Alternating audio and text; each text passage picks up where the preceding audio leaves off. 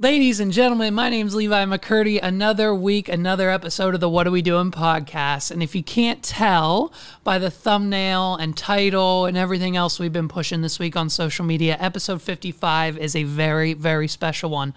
We have my friend, none other than the host of the Attack at Random podcast, Jeff Alvarez, the Crimson Nerd. You can check out his podcast on Spotify, iTunes, Anchor, pretty much anywhere you listen to podcasts these days. Listen, man, it was a great conversation. If you don't know Jeff, go follow him on Instagram and Twitter.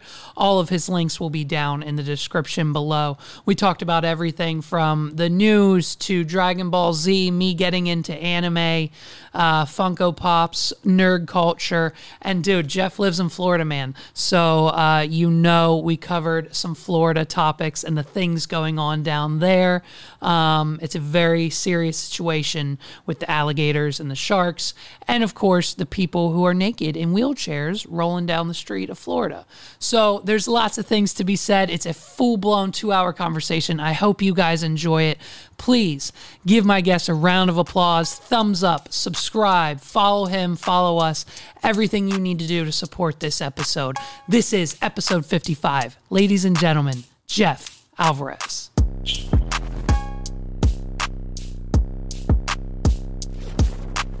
Jeff, jumping right into it. First of all, how are you today? Good? I'm doing pretty well, man. You know, just another Friday, relaxing, chilling, relaxing, all cool. Dude, it is Friday. I didn't know. I thought yesterday was Friday until about 12 o'clock. It was about 12 o'clock until Megs told me that it was actually Thursday. And so here we are now on Friday. Thank God. But yeah, dude. So jumping right into it. I mean, news of the week is you can't get past it. We're getting 10K from Biden, baby. Some of us are getting 20. Okay. Are you in this pool? Are you with me here? Did you go to college? Yes, I did. I'm actually looking forward to getting some of this loan forgiven because, man, has it been screwing me up lately. Yeah, it's well, I mean, so right, have you been paying on your student loans this whole time, or have you been paused with everyone else for COVID? I actually paused it for COVID like everybody else did, and did some deferments after some time. Yep. So I'm hoping this kicks in fully because it's going to help me out tremendously. Yeah. No. I think it will. And you know what, dude? It's unfortunate. It's unfortunate because the world is like divided right now. And it's, I'm sure you've seen it on your timelines, and it's fun. The funny thing is we all knew this was coming, right? The news of this broke like months ago. Like Biden was probably going to do the 10K thing at the end of the payment pause and announce it, blah, blah, blah. Like we all knew this was the plan. But now that he's finally said something about it, everyone's up in arms, right? Like about, what about the people who already paid their loans off? What about the people who didn't go to college? Like there's about 12 posts on my Facebook wall right now of people like, well, you're welcome. I'm paying your student loans for you now. And I'm like, well, unfortunately, I don't think that's how it works. But like, hey man, sorry? Like I don't like fucking every other country is free to go to college. So like, why aren't you mad at that? Like why, like, you know what I mean? So I think it's, where's your side of that fall on? I'm definitely on the side that I'm happy this is finally taking hold.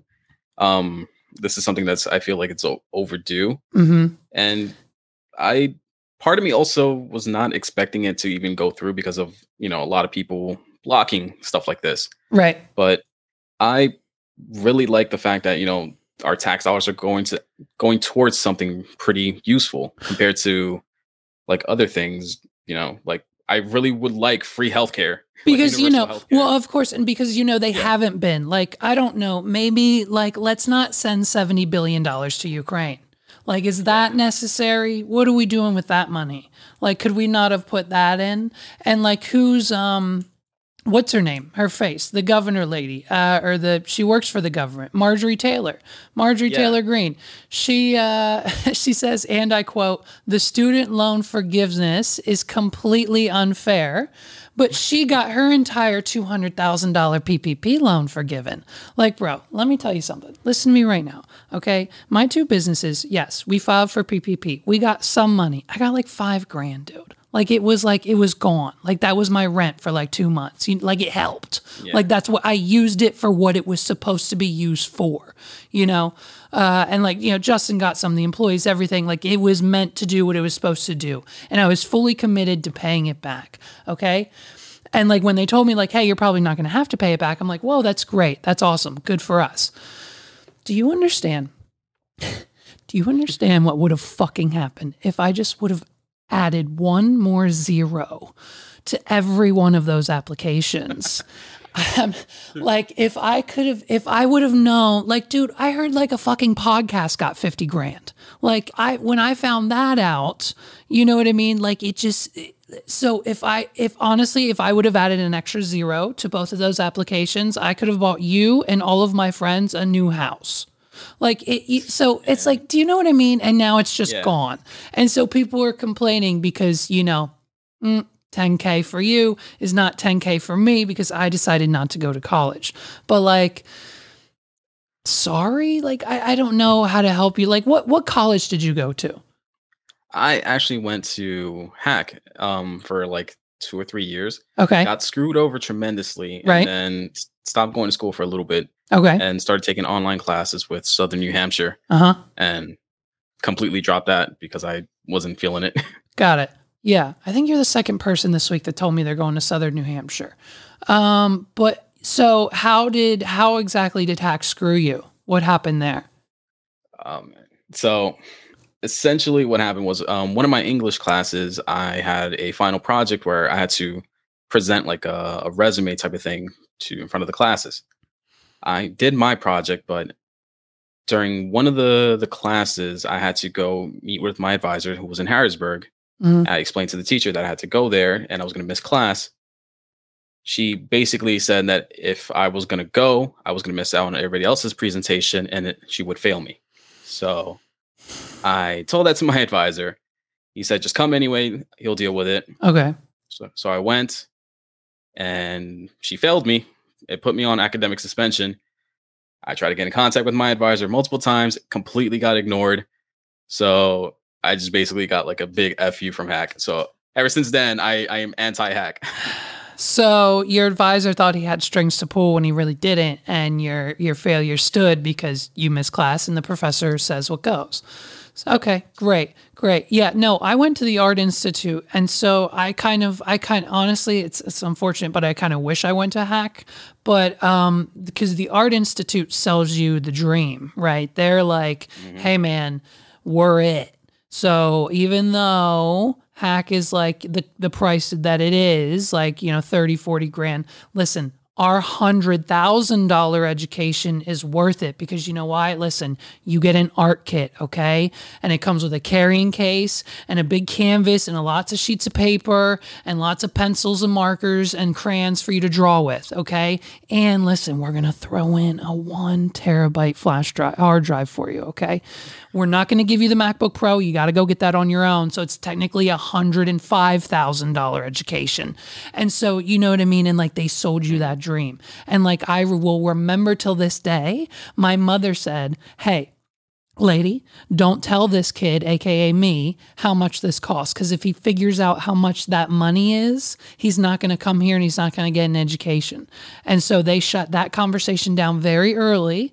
And so then I was just coasting because they said, hey, you're accepted. You don't have to take SATs. We just need you to come in and take this placement test so we can figure out if you need to take math 1+1 or if we can put you in algebra. And of course, coming from tech, I was math 1+1 and basic English and Ron Ross classes that you literally just had to breathe in and you got an A. I swear to God, every kid will tell you.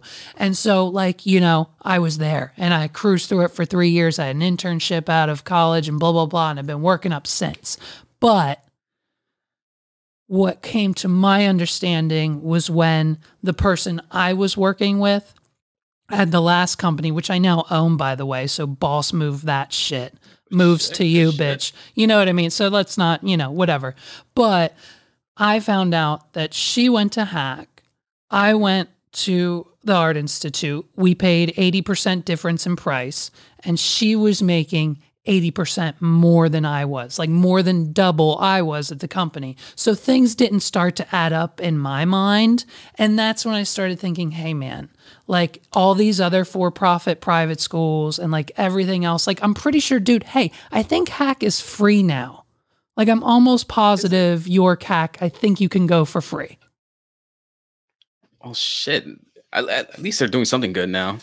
Well, I think it might just be a course or two. I don't know. I might be wrong, man. But listen, whether this is good or not, for some people and all people, hey, it's happening and there's nothing we can do about it. You know what I mean? Yeah. So, listen, man, Jeff, introduce yourself. Tell the people who you are, where you come from, what you do. From my understanding, it's the Bronx in New York, right? Yes, sir. Yes, sir. I was born in the Boogie Down Bronx. I've been moving around a lot since childhood. I've lived in Ohio, Massachusetts. I've lived in Puerto Rico for a couple of years. Jesus. Too. And I finally settled in Pennsylvania when I was like, maybe 10 or so. And then I started going to, I went to Central York Middle School for 1 year. And then I transferred over to Hannah-Penn. And then I actually went to Tech also for high school. Yep. So what were you, besides that, what were you at Tech for? I was actually there for architecture. Okay. Gotcha. Did our paths cross in high school? Most of it's a blur. I mean, I'm not sure. Do you remember? I'm pretty sure I might have seen you around in high school. Same thing with Justin. Yeah. But I was always that kid that I stuck to myself. I was the quiet one, the loner. I never really fit in with any group. So like I had like my own specific niche of friends and everything. So yeah, I might have seen you around here and there, but never actually like communicated or talked. Did you acquire a Spark shirt anytime in high school? Did you receive a shirt from me with my name on it? No, I didn't know you were actually doing that at the time. Okay. Wow. See, and that's, dude, and that's what I'm talking about. Like, that's how fucking segregated, like, your wing of the school was and, like, ours was. Like, the one time junior year, it was, like, 2009, 2008, 2009. I stood at the top of the stairs on our side of the wing because I was in culinary. So I was in the front of the building. You were in the back, right?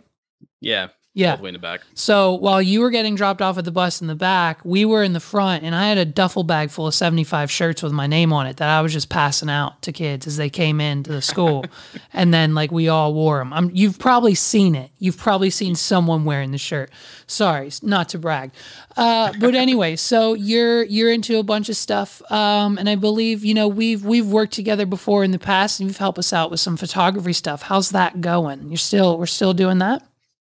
Yeah, I'm still doing photography and been trying to work on video a lot more lately. I came down to Florida just to pursue more of like the automotive photography side. Yeah. And I moved in 2019, and that's just like right at the beginning of COVID. Right. And as soon as that hit, it shut everything down, and it was just hard to get like any type of clients related to cars. Right. So lately I've just been transitioning more into like real estate photography and trying to do more artsy like style photography. Yeah. And trying to build something off of that, and also podcasting on the side. Yes, and that's my next bullet point. But I want to before we get there. So how's breaking into the real estate photography going? Is that do you have clients or friends there? I'm sure you know a couple real estate brokers, I'd imagine. I know a couple, like one or two, but in a completely different side of Florida. Mm-hmm. So of course it's going to require some traveling, but it's a hard market to break into if you don't have if you don't have the network to do so. And what I've noticed, there's a lot of real estate photographers down here. So here's the issue, right? And we've Justin and I mean, we've tried to do it multiple times. We've had multiple realtors as brides and grooms, and they've been like, hey, you guys should, jump into this and get into this. We'll give you houses. We'll do this. We'll do left and right. But like at that time, like 2016 to 2019, essentially 2020 to into COVID, it was fucking ready, rock and roll, go, go, go. Yeah. Like those houses were getting flipped. Like the housing market was insane for the last 5 years. And I mean, obviously it's crashing now as interest rates are fucking through the roof. But like, you know what I mean? So it's just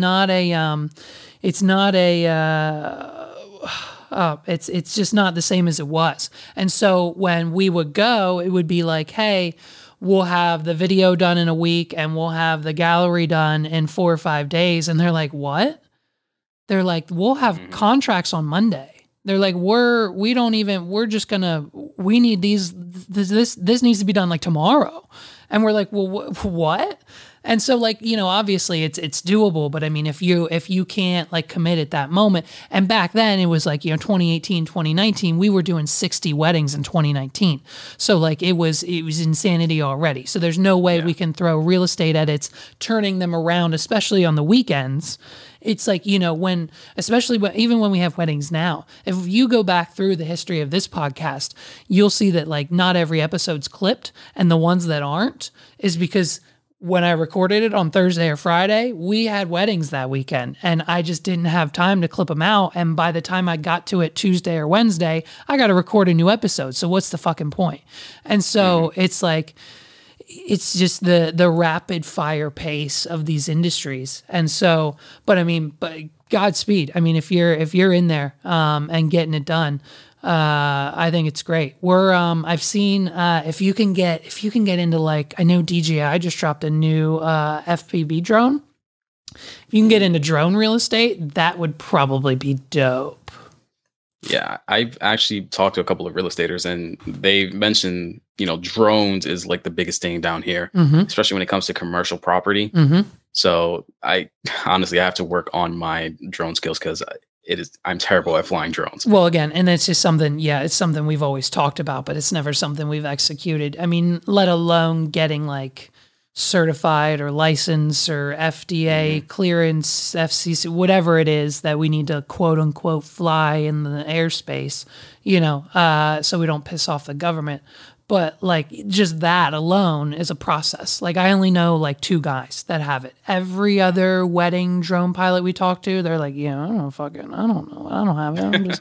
I'm just throwing this bitch up for 5 minutes and then I'm getting my shot and then it's coming right down. You think anyone's going to say anything here? Like, no, obviously not. Like no one's ever going to say anything, but like I'd want to do it by the books.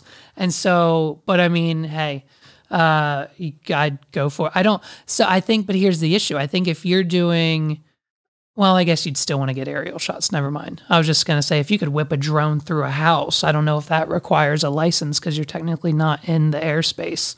Maybe. True. Loophole. Maybe. You know, I don't know. But I mean, so then how would you think to deal with just the ever evolving iPhone 14 camera that every real estate agent can just throw an Instagram filter on and sell their house in 2 days? You know what I mean? Yeah. See, with stuff like that, though, I feel like it still comes down to marketing because, anybody can grab a camera or an iPhone and, you know, snap a photo, but you can't like match the same quality or the same skills when it comes to like an edited photo of, you know, the interior of a house, or even because I've dealt with this, like, you know, a detailed shot of a car. Right. I've had so many people tell me, you know, like, oh, I can take this with my phone. Yep. By all means, go ahead. Yep. Let me see. Right. Let me see it. Yeah. Hey, let me see it. Hey, let me see. Show it to me. Go ahead. And then it's like, right. Oh, dude, we just did this. We just did it. We just did a bride and groom. Dude, let me tell you this. This shit is insanity. He was a car guy, and you will probably appreciate this. I want to say he had a Subaru. I want to say that's what it was. Once you see the picture, you can probably laugh and tell me I'm completely wrong. But I mean, this thing, he put his heart and soul. Like, I mean, he probably put 40K aftermarket into this thing. The engine alone, the bride told us, the engine, he got shipped from Europe over COVID, came in on a huge pallet, paid 12 grand to some guy over in Europe, and then he just put it in the car. Like, no big deal. Like, hey, hun, I'm going to just drop, he just spent 12. I mean, obviously they give him fucking money, but like, and I'll put the pictures up on the screen. So they wanted to do a nighttime shot with smoke bombs and the headlights and our lights and everything else. And dude, they turned out dope. I'll send them to you then. But like, hey, couldn't get that with an iPhone. Okay. Right. Does your iPhone go up to 64,000 ISO? No, but my Sony A7S III does. You know, or whatever the number is. Justin will grill me on that later, I'm sure. Oh yeah, he is. For a fact, he is. Yeah, I think it's way higher than that. I think we can go higher than that. You tell me. I think like mines can go up to like what 2,600 or even past that. Yeah, right. But whatever, dude. Like when you mentioned about the importing the motor from like Europe, that's a pretty like super common thing. And spending like $12K, it's a lot, but that's about standard for that type of market. Right. And so let me ask you this now. So our groom with the 12,000, so that 12,000 just for the engine, let's just assume he's probably 50 grand deep into the thing already. What do you do with a car like that? Like, you're not driving that to the grocery store, I'm assuming. But like, yeah, obviously you go to car shows, but like, do car shows have like awards or cash prizes for like the best car? I didn't assume so, but is it just an expensive hobby? Like, what's the ROI on that car? Resell? It's a little bit of both. Yeah. Depending on the person, it can definitely be just more of like a collector's item. People just want to build it to have it and, to either look at it or drive it occasionally. Then there's other people that'll put it into shows, and you can win cash prizes, trophies, sponsorships, and, more clout and everything like that. Sponsorship. Right. Okay. Well, right. Okay. So then maybe, got it. So that's where you come in to take the bomb-ass photos of their car that they can put on their Instagram that now has 1 million followers because they have your photos and not the shitty ones they were taking with their iPhone. And that 1 million followers they can elevate with sponsors, branding, stickers on the car. Hey, I'm going to this show. 100,000 people are going to show up. Give me money. Yep. Okay. Smart. I don't think he's doing that, but it's very smart, and I like it. Something I wouldn't do, but certainly something else. So what else do you do, man? When you're not working, we don't need to get into work. That's fucking whatever. That's whack shit. What do you do when you're not working, not taking photos, when you're not talking to me at this desk? What are you doing? Is that it? Oh, Jeff. Yes, sir. Do I see a PS5 in the back? Jeff, yes, where'd you get it? Jeff, where the fuck did you get a PS5, Jeff? Yo, Jeff, let me tell you how difficult it actually was. You got the plug. Let me see. Let's go. I need to hear because none of my friends can get it. Well, obviously one now. So go. So there's actually a guy that I follow on Twitter. I think it's like Matt something. I got a guy on Twitter, like when the drops hit, like when they're restocking the times, the codes, whatever. Yep. It might be the same guy. So I've been on his page constantly, and since I work from home, I can just hop on and get on that. Yeah. So I got lucky with a Best Buy drop and got it like within a week. Nice. So was that when they required you to be like an elite awards member? I think actually no. No, it was just regular standard. There was one of the drops, and you had to be like their premium subscriber or whatever. And I was like, well, that's bullshit. Have you now, when you did that, any trickery? How many browser tabs did you have open? How often were you refreshing? What was your gameplay? Did you have a script in play? What'd you do? I need to know. I had my phone, my tablet on the same page. Since I had multiple laptops, I had both of them running up. Basically just clicking add to cart on multiple devices. Whatever loads. Once I got one on there, I just had to rush in and check out immediately. Hell yeah, dude. Meg's dad. It's not as thrilling as a PS5, but he is like at a very old age into coin collecting. So like he's just buying like the U.S. nickel from 1967 because this one has a fucking P on it instead of an M, and it's worth $19 instead of 5 cents. Like that's just whatever. But like, so then the US Mint, for those of you who don't know, will release error coins on their own. So when they find these error coins, they'll keep a batch of like 100 of them because they know they resell for value. So then the US Mint will sell these quarters that are errors for like $20. And then once you get them, they're immediately worth $250. And so like this one time a couple summers ago, he was like, yo, this error quarter's coming out. I need your help. I got a guy at work. I got my phone. I got my tablet. I got my laptop. I got this. I got that. When I tell you, I mean, we didn't get it. We didn't get it. I had browsers. I had my phone. I was trying to get this $20 quarter for this old man. And like, I couldn't fuck it. Like it was insanity, dude. At 12:01. It's crashed, it's gone, it's out of stock, there's error messages, it's just whatever, it's loading. I had it in my cart, but like there was an error processing, of course, or some shit. Like it was insane. My buddy Paul, who I do my Patreon episodes with, hey, go to patreon.com/what are you doing? It's only $1. Listen, I know at least 8 people that I employ who I give more than $1 every other week. And I only have one fucking Patreon person. So I'm going to start, you know what? I'm going to make it my company policy that you must subscribe to my Patreon if you want to be employed by me. That's it. I got it. We figured it out. I'll be a millionaire in no time. I'll give my employees money and then just take it right back. And then just, and then just keep it going. It's just in and out of their pockets into mine. But listen, so I talked to Paul, and he has scripts. Paul has scripts for like GameStop, Target, and like 3 other websites that he just, when he knows a drop's coming, he just clicks a button and he copies and pastes it into the terminal of Chrome, and boom, bam, it adds it to the cart, adds all of his billing information, adds all the shipping, boom, boom, boom, boom, boom, targets the ID of the button that does it, and it does it for a second, and he still can't get one. Yeah. There's like quicker bots out there that somehow, and you know what I just realized they're probably doing? They're probably loading the sites on the lowest like Internet Explorer 7. And it's probably just loading a very basic HTML version only of the site. And that's how it's loading so quickly for them. And that's how they get through checkout so fast. Maybe.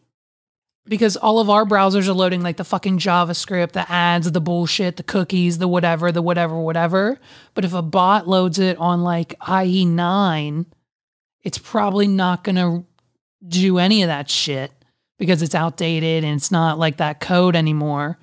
Maybe? I don't know. That could be a possibility. Like I've known people that have like multiple bots just hitting different websites just to get a bunch of different things. Dude, we just talked about it yesterday on the Patreon episode. The flip game is fucking insanity. I just told Paul, I'm seriously considering signing up for a $50 a month, like $50 a month Discord server that gives you access to like these deals before it goes viral. Like when leaf blowers at Best Buy are $10 and they resell for $300. And people were going and buying like 30 of them at their local fucking, Home Depot or whatever. Or like a price glitch or just whatever. Like Shawn Mendes tickets, fucking shoes, dude. Dude, the shoe game. The shoe game is a game that I don't understand. Listen to me, Jeff. I have 3 pairs of Crocs, one of which Justin stole and he now owns permanently. And I have a pair of Adidas that I wear when I want to be either A, fancy, or B, go to weddings. I have 3 pairs of shoes, 2 of which are Crocs. I don't do shoes. I don't match my shoe. Are you a shoe guy? I used to be. Not anymore, though. Yeah. Because what happened? All of your money is gone? Mm-hmm. Yeah. And it's just so hard to get a lot of these like really good shoes. Like for the longest, I've always wanted the Yeezy Red Octobers. I was just about to ask you if you're a Yeezy guy. Hell yeah.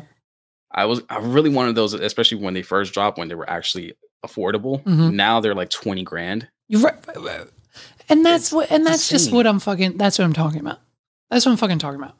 And it's just like, it's this very interesting game that no one, well, people understand it clearly, but like, I don't get it. I actually know somebody out here, and he lives in Orlando, that he'll go to these big conventions out here.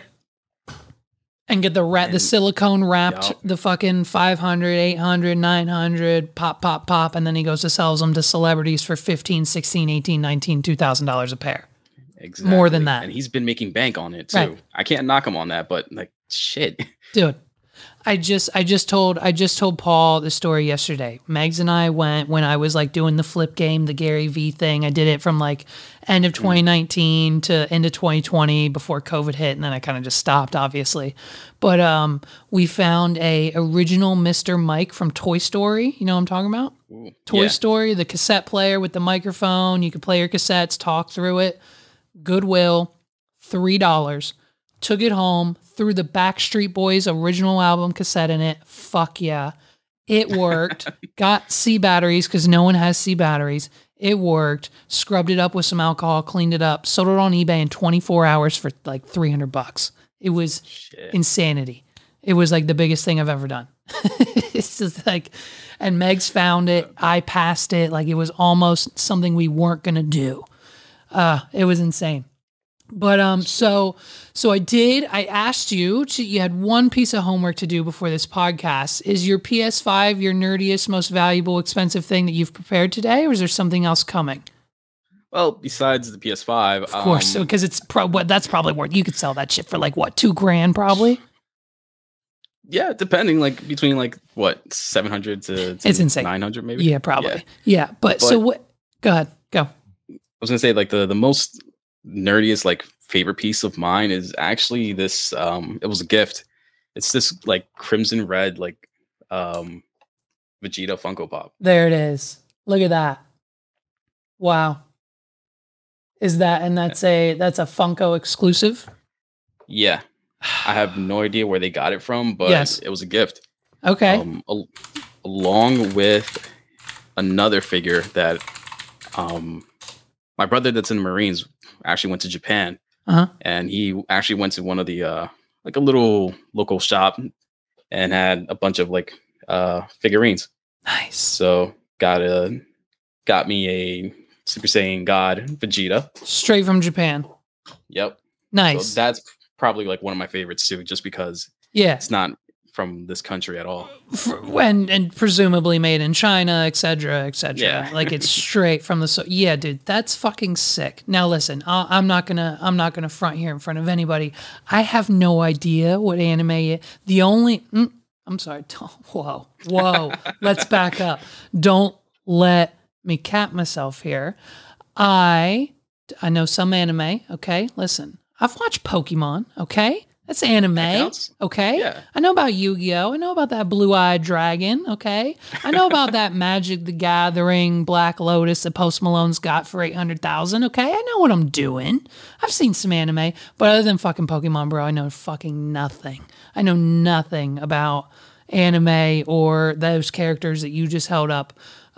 So where should I start if I want to get into anime past Pokemon?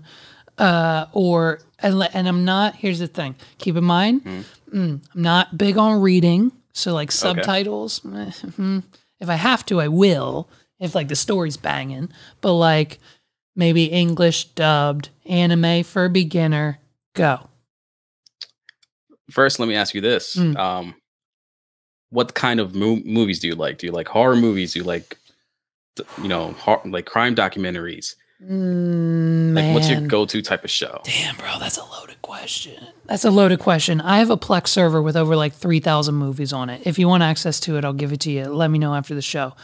But it has everything from rom-coms to gore to, bro, I'm a sucker. Like Sharknado. I want to do a podcast series on like Sharknado and like Six-Headed Shark Attack and like Mega Octopus versus Giant Shark. Like all those stupid piece of shit sci-fi movies like Killer Couch and fucking the Tire movie on Netflix, whatever those. I fucking love those because I can just turn on and laugh because it's hilarious and it doesn't make any goddamn sense. But Megs will not entertain it. She thinks it's the stupidest, most ridiculous thing. And she's right. And she's right. She's right 100%. It is stupid and ridiculous, but that's why I love it. You know what I mean? Okay. So we don't see eye to eye there, but I'll love a stupid sci-fi. Like I'll watch all the Sharknadoes through a weekend, but I also am down with like Lord of the Rings, Harry Potter, Star Wars. I mean, you name it. You know, so I'm all over the place. So I'll take anything. Sorry for not answering your question at all. I got a good couple of ideas for you. Okay. One, it's by far one of my favorites. I don't know if you can see in the back here. I have like these black books. It's a show called Death Note. Death Note. I have heard of this. I have heard of this. You and your anime community got mad at Netflix 2 years ago because they did a terrible job, correct? Correct. Okay, see? I know more. See, it's all, you just got the trigger words, you know, and then my MK Ultra comes out, and now I know shit, you know? Yeah. So Death Note is like one of the animes that I recommend to anybody that's new to it. Okay. More so because it's a more like a true crime with some supernatural elements to it. And it's pretty easy to follow. Now, some of the things may be outdated because it came out like late 2000s. Sure. So, but it's definitely watchable for somebody that's, you know, never seen an anime before. And where do I watch this? On Crunchyroll? You can watch it on Crunchyroll. I believe it's on Hulu as well. Look at me. Look at me dropping. I know what Crunchyroll is. Hey, you know what I mean? I know some things. So it's okay. So it's animated. Is it in English? Is it an English show? It is. Okay. It is. All right. Well, listen, as a promise to you, my friend, I will watch an episode. Should I just start season 1, episode 1, or is it different? Is it weird? What should I do? Yeah, just start season 1, episode 1, and give it maybe like 2-3 episodes. See how you like it. Got it. Okay. And I'm assuming I'm looking at Death Note 2015, the TV series, and not the 2017 film. Stay away from Netflix. I should stay away from Netflix. Stay away from the live action movie. That was terrible. Terrible. Really? Was it? Wow. It was okay. Bad. Okay. It's most of it's just the movies. Listen, here's the thing. Like I was against dude, Pinocchio's my go-to Disney movie, like the original shit. As a kid, like the whale scared the fuck out of me. Like they sent the fucking bad boys to the little island where they turned me into donkey. I didn't want to fucking be a donkey. And then like 5 years later when I grew up at like 15 years old, my father, he's got fucking 4 donkeys out front. You know what I mean? So like it's just full circle for me in my life. It's weird. Story for another day. Don't ask me about the donkeys. It's true. We'll talk about it later. But like, you know what I mean? Later. It's just, you know, it's one of those things where it's like, it was dope for me back then. And then when they said, yo, it's Tom Hanks, and then, you know, they're going to make it live action. I was like, hey, no one asked for this. No one wants you to do this. Like the live action Lion King, just no one asked for fucking, there was no emotion when Beyonce was singing on the face of a lion. Like it just didn't make sense. Like they didn't even show. Do you know why it failed? Because they didn't show it to anybody. Like honest, 100%. Like Disney said, hey, director, we trust you. It's the fucking Lion King. You can't fuck it up. You do what they did before. You can't fuck it up. Guess what he did? He didn't do what they did before. And he fucked it up. And they're like, hey, we trust you, bro. You don't got to show it to anybody. Just fucking export it, MP4, send it over on a flash drive. We'll send it to the theaters. No big deal. And so, obviously, we got what we got. And, like, it's like, dude, what are we doing with the fucking 40... Bro, don't even get... Okay, here we go. We're so off topic based on the notes, but that's okay. This is what makes a great episode. I need someone to talk about this because I know you have opinions. Why can't we make a decent Batgirl movie? Hey, more than less, God. why can't we make a fucking decent DC movie? I haven't watched shit on DC since the Dark Knight trilogy. And if you think anything past that was good or watchable, I guess Wonder Woman they said was okay. What are we talking about here? Wonder Woman was like the only good like in 12 DC years film after the every Marvel Dark Knight movie trilogy. every year makes $1 billion fucking in 3 hours. What are we doing? And I think it's more the company itself. Like it's not Warner Brothers, but the studio that's funding all of these movies. Yeah, they try to have too much control and not letting the director, do their thing. Right. That's why Zack Snyder left halfway through his movie, and then we got that terrible fucking Justice League movie, man. Okay, Oh but God. and like let's even talk about the casting here. Like Gal Gadot, the Wonder Woman is the only one they've got that's fucking decent. Ezra Miller just got charged for fucking grooming kids and fucking breaking into houses, drug on alcohol, going through whatever the fuck he's going through. Ben Affleck's busy with J-Lo. He can't do any more fucking Batman films, but guess what? He's coming back because the wedding was expensive. You don't get married to J-Lo with less than $30 million on the tab, okay? So he needs that fucking Batman money again. So he's coming back for one more movie, one more check, and then he's out again. And so like now we've got Robert Pattinson, we've got fucking him, we've got so many fucking Batmans over at DC going on. I haven't seen the Robert Pattinson Batman, but I heard it's phenomenal. And it's like, why did we not just copy and paste Robert Pattinson's Batman with the chick from there to do the Batgirl movie? Like, I understand we're trying to be inclusive and we tried to give like a minority a fucking leading role. And like, we were trying to bring back, what's his name? Birdman, little buddy, Michael Keaton. Like he's coming back and was supposed to be back in Batgirl. But like, guess what? $100 million just couldn't cut it. And now the movie's shelved for good. We're going to show it to a few people who worked on it because they deserve it. But then that's it. But yet we're putting fucking movies like Cats with Taylor Swift and her fucking shining asshole as a cat on the fucking big screen. And we can't make a Batgirl movie? Talk to me, bro. Like what's going on over there? I still think it comes down to like the studio. They try to have too much control in what they want shown. At this point, they just need to reboot the whole entire DC universe because they're losing bad to Marvel. Now hear me out. My opinions on Marvel are a little not liked by pretty much everyone. I haven't seen, here's how far I go back. I haven't seen the first Black Panther movie. I stopped watching after like Guardians 2. Like I didn't see Infinity War. I didn't see in whatever Endgame. I know what happens. Everyone knows what happens. But like I can't fucking with, and then the TV shows and the Disney Plus series and the fucking YouTubes and the I Am Groots and the animation and the comic books and the fucking movies and the 3 hours and the wars and this and that. And it's just like, and now we've got announcements. We've got 2025 all lined up. We've got fucking Infinity Wars, Chang Dynasty. We've got fucking Avengers. Fucking the last one was great, but we're going to make another one.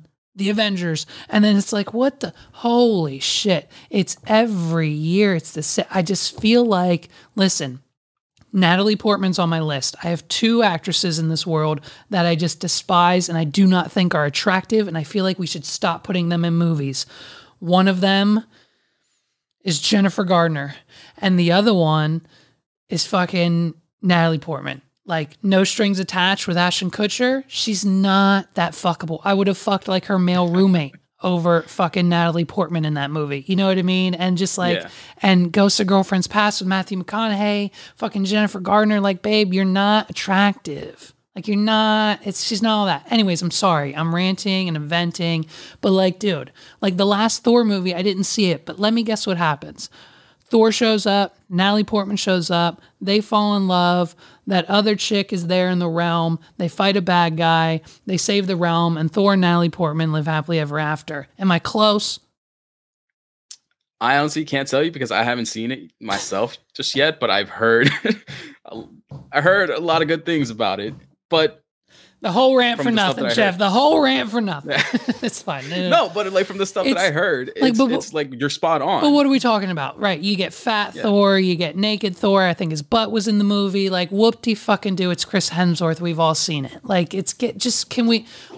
give me something that's good.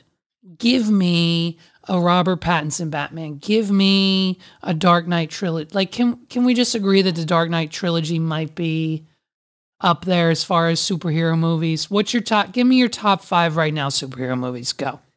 Top 5 superhero movies. Definitely the Dark Knight trilogy is like probably like number 1 for me. Heath Ledger, Joker, done. Yes, you can't listen. Jared Leto just fucking. Can we stop with the? Can we? No. I will admit I had high hopes for Jared Leto, just because I was a fan of his for 30 Seconds to Mars and shit. But sure. As a fucking teenager, so baby, in a fucking rock band, but like laying in the knives and the fucking. I felt like he tried way too hard. And like, delivering rats to the trailers of the other people because that's what fucking he thought Ledger did during his. Like, shut the fuck, kid, just go away. Yeah, he was trying so hard to be another Heath Ledger, and it fucked the entire movie up. So much. And so granted, much. I'll give him a little bit of slack because I know they cut a lot of like footage that included him as a Joker. So in the new ones, yeah, there could have been a lot more done with him. But that's where I feel the Joker movie where Joaquin Phoenix picked it up, because that was just a breath of fresh air.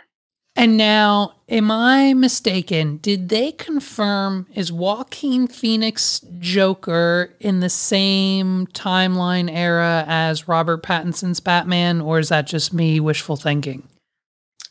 I think that's all of us wishful thinking, because that is a completely separate timeline and universe.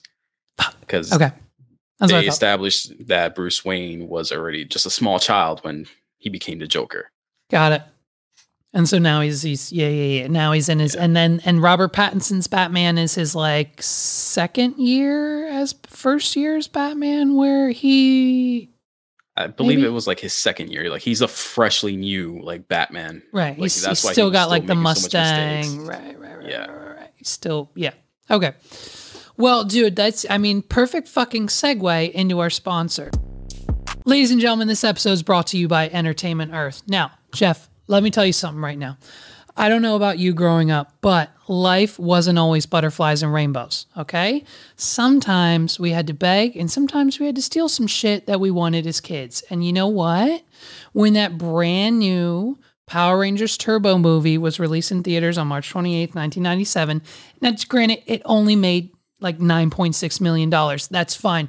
But I couldn't just go to EB Toys and buy the new action figures, the trading cards, the Zords, and dude, the fucking swords and the blasters, bro.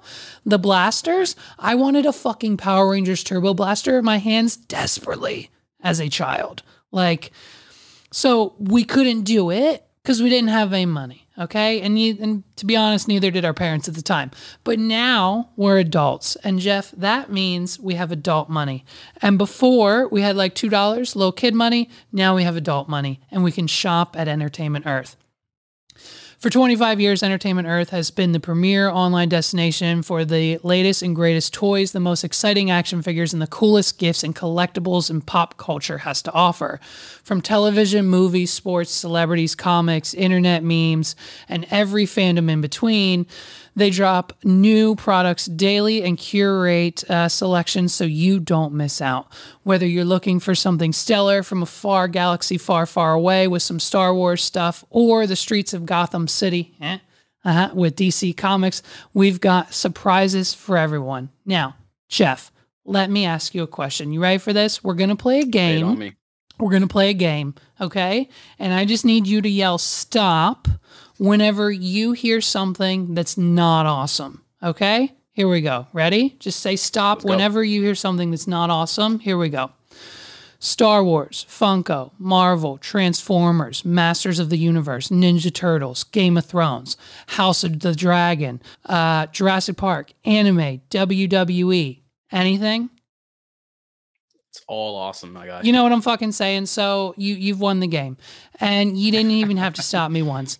Ladies and gentlemen, it's a no-brainer. As soon as we're done here, I know Jeff and all of you are going to head straight to Entertainment Earth at ee.toys/wadpod. The link is on the screen in the description down below. And with that link, you're automatically going to do shopping at 10% off, and you'll most likely get free shipping too. Jeff, remember the episode of Parks and Rec? I think it was the Treat Show Self Day. You watch Parks and Rec? I've watched bits and pieces of it. Bits and pieces. You remember when he bought when Ben bought the Batman suit, like the life-size Batman suit? Have you seen that clip? I did. Yes. Yeah, guess what? They've got it. And when you shop with promo code WADPOD, you get 10% off and it'll ship for free. Hey, you want Transformers, the Last Night Megalotron Premium Deluxe Edition action figure? It's available for pre-order right now. Promo code WADPOD gets you 10% off and it ships for free. Jeff, you'll never guess what they fucking have. Anime Funko Pops. Just like the one you fucking showed us, dude. There we go. And listen, there's new ones hot off the truck. They just released them like yesterday, bro. So here's what you and everyone else listening has to do. You got to get over to ee.toys. It's not .com, it's .toys. We're being real 2025 here, people. We're in Web 3.0. It's ee.toys/WADPOD, WAWDPOD, and WADPOD at checkout, promo code. Start shopping today. And for the three ladies listening, get your man something nice, okay? Because trust me, if you're dating in 2022, there's an 89% chance that the boy or girl that you like will enjoy something from our friends at Entertainment Earth. You're going to use promo code WADPOD, that's WAWDPOD. At checkout, you're going to get 10% off, free shipping on all orders over $39, and we promise you won't be disappointed. ee.toys/WADPOD, links down the description down below. Holy shit. That was great. I know where I'm spending my paycheck at. Hey, you know what I mean? Entertainment Earth, it's the way to go. Honestly, I mean, I just my fucking Funko, dude. Is your Funko collection just that one, or where are you at with Funko Pops? Because I'm mildly obsessed, but I'll explain after you go. I honestly only collect very certain pieces from like certain like shows and media. Yep. I'm not like out there collecting all of it. It's my thing with it is I have a wall that the people can't see, like these ones like right behind me, the whole tower here. Those are just like 10 of them. I have a whole wall. But like, dude, I had to stop. Like there's like 90,000 Marvel ones, and I'm like, I can't do it. There's 90,000 Pokemon. I have one Pokemon that I bought, and I said, Megs, that's for you. If you see a Pokemon Funko and you want to buy it for me for my birthday or Christmas, guess what? I don't have it. Get it. And did you know that? Well, you probably don't know because you don't collect them. They have a Funko app. So like I have an app, and Megs can go on and see which ones I have, and it tells me like how much the value is. Dude, Paul had a solid take. Listen to this. You're going to like this. You'll love it. Funko Pops are the physical and real life equivalent to NFTs. 99% of them are useless, worthless, and will never make you any money. But there's 1% of them, if you have the one you have, or fucking the one-offs, the crystal blue Breaking Bad, that's $350 that I want desperately one. Like those, if you have those 1%ers, they're worth something. Think about it. He's not wrong at all. Like it makes a lot of sense, and it's fucking spot on. So it's 2022, so I have to ask you, what does your crypto portfolio look like? Anything? Nothing at all? We have some Doge? We don't. Where are we at? I had some Doge for a while, and I got some other coins from, some mining and some trading here and there. What were you mining? Ethereum. So got some from that. Just on your regular gaming PC, just cause letting it run overnight. Yeah, just doing a little something. I definitely got to get some more crypto. I like crypto more than I like NFTs. Did you withdraw it all? Are you holding through this fucking downfall that we're in? Where are you at? I withdrew some of it before the downfall, so I'm lucky that I did. Smart, because that at crashed like my portfolio tremendously. Yeah. I mean, I'm always honest with the fucking numbers, but I had at its peak, like fucking Elon Musk Saturday Night Live peak, Bitcoin was like 75. My portfolio was looking at a little bit like 12 grand. And then the things started happening. Things started coming out. Things started getting wavy. 2022 came, and I took out at about 8. So I lost some, and it hurt because on like the height of it at 12, I looked at Megs. I said, yeah, I think I need to pull this out. And then she's like, well, you better fucking do it now. You keep fucking talking about it. I'm like, yeah, I think maybe, I don't know. I'm like, what if next week it pops? So I waited a week. And then guess what? The week turned into a month. And then my 12 grand turned into 8. And I was like, I see where this is going. Now, last I checked, I don't check anymore because it depresses me. We'll get into mental health in a minute. Now, if I would have kept it in, it would have been around 3, maybe 2. Shit. See, I kind of fucked myself up because I bought into the hype with Shiba. Oh, but bro, don't even fuck it. Yeah, we all did. I put in 500 with Sheeb, and I pulled out at 4 because some idiot fucking the creator of Ethereum burned it all, and then the fucking price tanked, and then it didn't go up for 3 days, and I was like, that's it, I'm done. I'm not losing any more money. And then I think it rocketed. I think it took off immediately after that, and my 500 would have been about 1,500, and I fucking should have waited. But then it's mind numbing, bro. Let me tell you, my neighbor, actually, it's funny. She just texted me. She gave me $100 when the whole Elon Musk Dogecoin Saturday Night Live saga was happening. And I was telling all my friends, I was like, guys, listen, I got in at like 15 cents. I said, my Dogecoin right now, my Dogecoin is 15 cents. It's sitting at like $3 grand, guys. Okay, listen, I'm in at 15 cents. It's at fucking 50. It's at like 60 right now. Listen, this motherfucker's going on Saturday Night Live. He's going in front of the whole fucking country, and he's going to say Dogecoin, and the price is going to fucking go. I was with everybody. Yep. I was with the team. I was Team Elon all the way, baby. And I said, look, just give me your money. Give me your money. I'll put your 100. I'll put this in. I'll do it in my Robinhood account. I'll give you whatever it is afterwards. Well, I'll fucking, trust me. Like, I'm your neighbor. What am I going to do? Run away? You know what I mean? Like, so she gave me $100. They did this. We did that. I didn't make anything off of them, obviously. Like, it was just it was, it wasn't like scamming people. It was just normal, whatever. Yeah. And she just texted me yesterday. She was like, yo, what's my $100 worth of Doge worth? And like, I looked it up. It's about $10 now. Like, we fucking expected this man to take it to $1, maybe $1.50. Every expert on TikTok said, look at the patterns. Look at the fucking patterns, bitch. Okay? We only see this when it's going up. We only see it when it's going up. Okay? And let me tell you something. This Dogecoin, listen, all I'm saying is I've got money in Ethereum, I've got money in Bitcoin, but this Dogecoin, look at the pattern, okay? And it's like, yeah, okay. And I would see that over and over again on TikTok because that's all I would fucking see for 3 weeks. 3 weeks was Dogecoin and Saturday Night Live and Elon Musk on TikTok. That's all I fucking saw. Dogecoin to the moon. That's all I fucking saw. And it was like, bro, I just put in 250. And then, oh, bro, the Dogecoin millionaire. You remember him? Yep. Yeah. I think he's still holding. And I think his 3 million is like 20 grand right now. I don't think it's looking good. No. I don't think it's looking good. So like just a quick thing about that, like Dogecoin, before like it started becoming popular on TikTok and everything like that, I forgot how much I invested, but this was when it was less than a penny.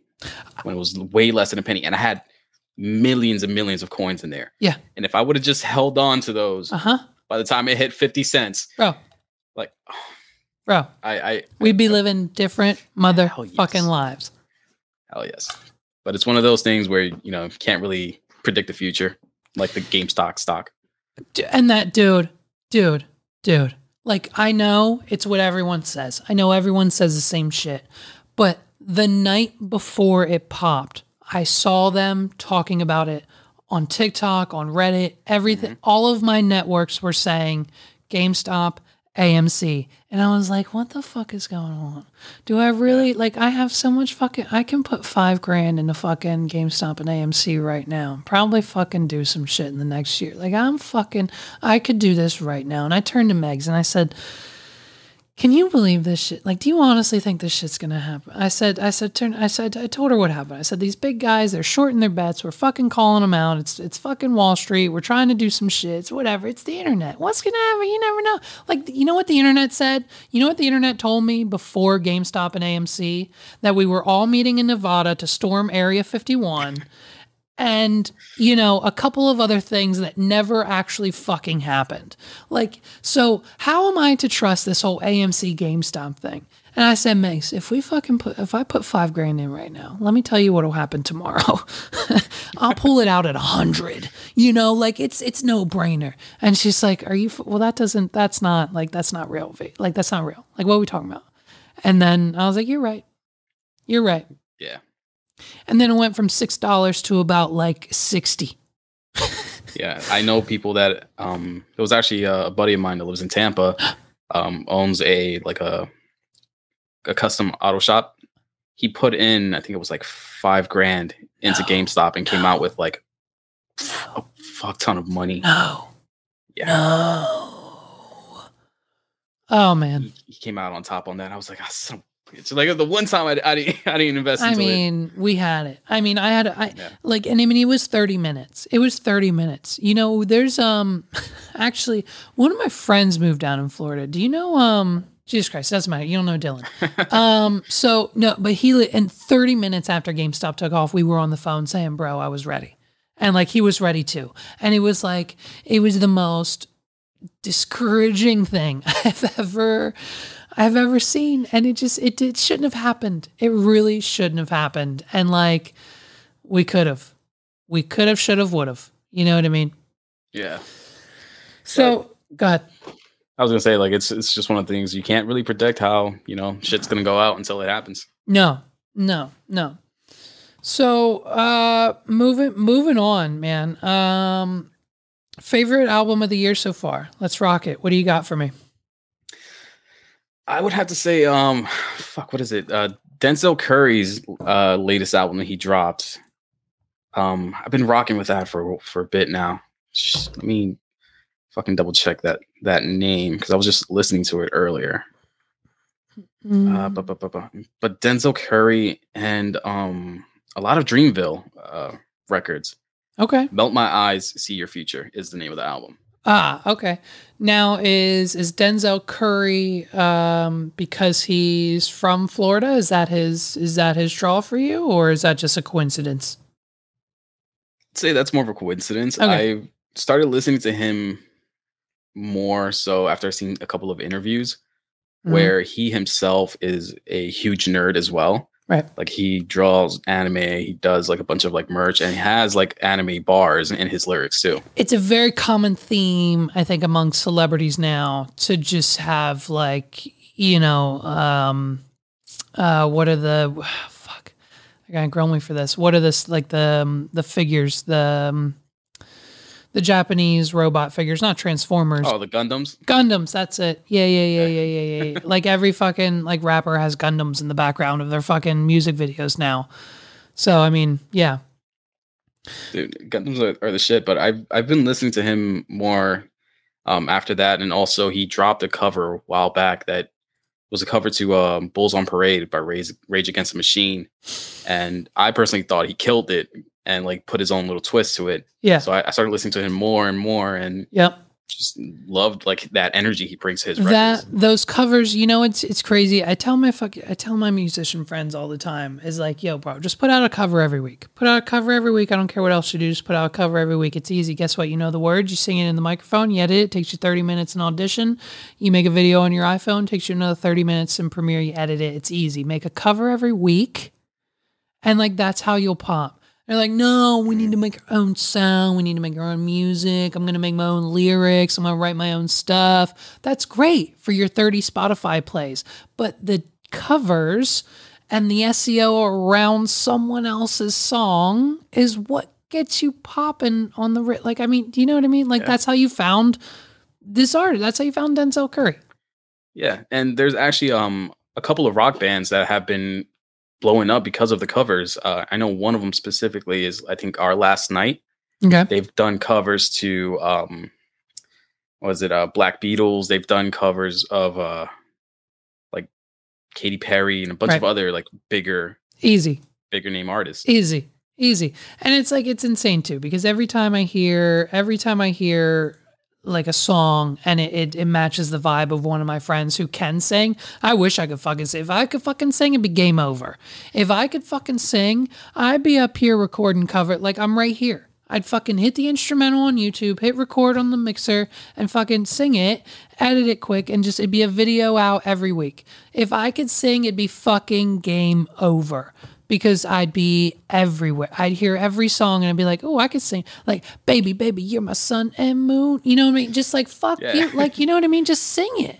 And like, every time I hear the songs, I'm like, ooh, that sounds like a song Scott could cover. And then I'll be like, bro, cover this. Like, A, I would love it. B, Megs would love it. C, the people would love it. And D, you'd sound really good because it matches your vibe. And I know you and I know you can do this.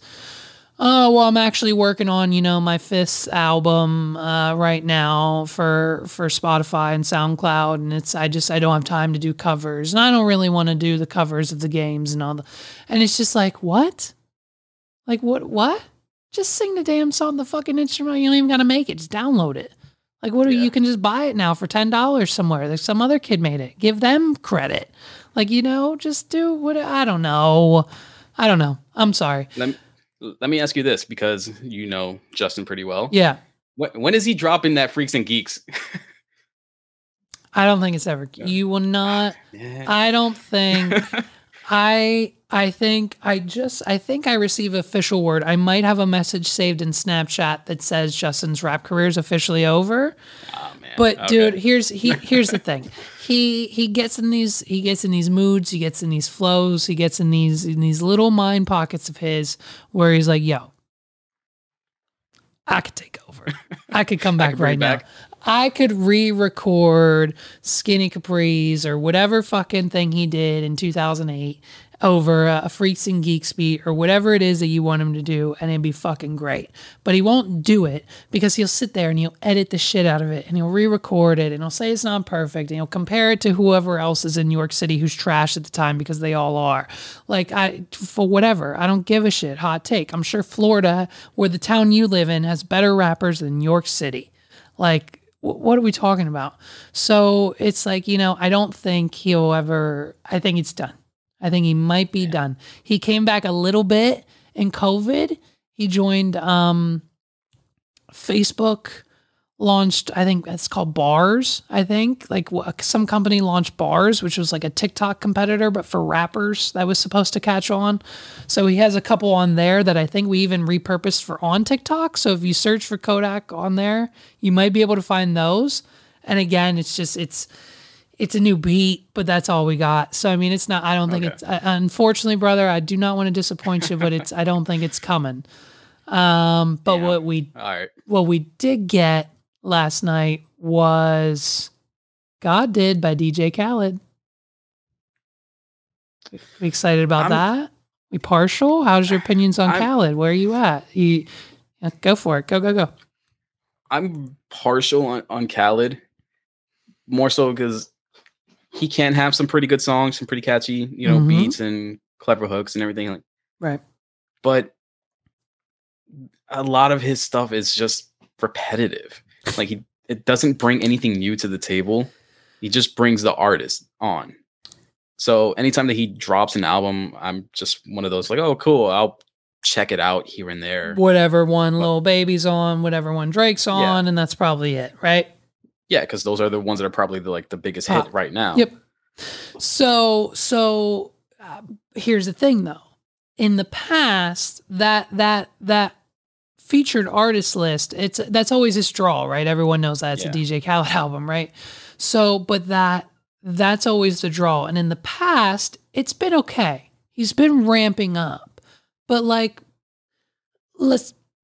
Khaled spent all of his PPP money on this one because we've got multiple tracks with Drake on it, which is about 90% of the budget right there. More than one track with Drake. I mean, what's your budget, bro? So, and then of course, Lil Baby is on. So that's like the other 9% to Drake's 90. And then, dude, I mean, you can't kind of knock it when the rest of the track list goes Lil Wayne, Rick Ross, Kanye West, Eminem, Future, Lil Durk, 21 Savage, Takeoff, Future, SZA, SZA, I don't know how to pronounce that guy or her, I'm not sure. Travis Scott, Gunna, Latto, City Girls, Juice WRLD, Jadakiss, and probably a couple others that I missed. But like, you know, what the fuck? Like this album should be #1 at every level, like every song. Like when Drake drops his albums, maybe not whatever that last one was that he did, but like when Drake drops his decent albums, every one of those songs is Billboard #1, 2, 3, 4, 5, and 6. So like, but Khaled's albums don't have that reputation. You know what I mean? So like what, and I think you and I are kind of on that same page. Like we see the hits, we listen to the Drakes, we listen to the Babies, and then we're like kind of, you know, just brushing it off. The Kanye West song's interesting. It's like, it's a gospel track, of course. But you know, it's interesting. And I think, will it be enough to knock Nicki, who I think is like the only OVO Fest YMCMB artist not on this album? Wayne and Drake are. I don't know about the fucking, is YMCMB still even, like, where's fucking Lil Twist? Like, where the fuck, where's the new album from Lil Twist and Lil Chuck? Because I've been waiting since fucking Bedrock dropped. I've been waiting for fucking, where's Chanel West Coast's project at? Oh my God. Huh? Is it coming? Is she even rapping anymore? Well, she's pregnant now. She's having a baby, so. Oh shit.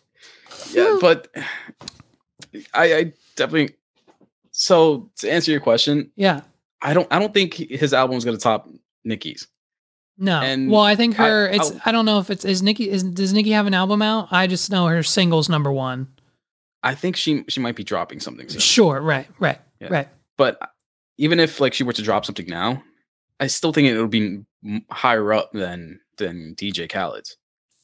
You think Nicki Minaj solo album with maybe 5, 6, whatever sprinkled features in, you think just the power of Nicki Minaj does better than Khaled's like fucking $1 billion star-studded list? And it's probably going to be a hot take, but yeah, I definitely agree. I definitely say so because it has been proven, because just because you have like big hits on an album doesn't mean it's going to be a good album. Listen, statistically 9 times out of 10, every time we're at a wedding and I'm DJing and I hit the next track and all the fucking girls here, let's go to the beach, let's get away, bae. They scream every time because it's like fucking Nicki Minaj. Holy shit, at a wedding, this dude, like, holy, I love this bit, you know. So it's like, it's insane. So the draw of Nicki Minaj, I don't. Does she still have it? I think her last album didn't do so well. So I think we're gonna see. But I think she's been on. I mean, her single's #1 right now. So maybe that'll prove me wrong, and we'll come back to this and we'll know at a later date. But if her album drops soon, it might have dropped already. We're not sure. But yeah, interesting. Okay, so to the other side of the rap game, and this is Justin's opinion, so we'll give him credit where it's due. I kind of have credit for the back half, but we'll get there in a minute. Justin's opinion, and this is kind of true, hear me out. There can only be one hot white rapper at a time. And Eminem doesn't count. He's grandfathered in as greatest of all time. He'll always be hot. Whatever he drops goes bananas. So hear me out. So here's the history, right? Early 2000s, Paul Wall and Asher Roth, okay? Both white rappers. You know every word to I Love College by Asher Roth. I know you do, to this day, okay? Everyone knows it. Don't know where he went. I think he's still in college. I think he might still be in college. We're waiting for him to graduate, right? So then we get to like Mac Miller genre. Rest in peace. You know what I mean? We get half a Logic because, to my despise, I thought he was white. People tell me he's half black. So we got half a Logic there, and with Mac Miller just because he was hot at the time, and he kind of sort of still is. Then after Mac Miller and Logic, right? They kind of fade out a little bit. Then what happens? Macklemore and Ryan Lewis, Thrift Shop comes into play on every fucking radio station on the goddamn planet for a year and a half. Then after Thrift Shop, we need a little feminine help, okay? So we got Iggy Azalea popping, okay? I'm So Fancy is, undoubtedly a bop, okay? Then next up, G-Eazy's famous, okay? We've got him telling us he's a Sagittarius every 5 minutes, all right? Then we got Lil Dicky. I know you know every word to Save That Money. We played at weddings every weekend. It's insanity, okay? He's kind of faded, even though Dave on HBO, dope. Love that show. If you haven't watched Dave on HBO, go watch it. Then now he's kind of faded. Then we get like our fucking little SoundCloud guys, Lil Peep, rest in peace, Lil Xan. He's kind of retired now. And then after they came back, we went more mainstream and my boy MGK fucking took the way. Okay?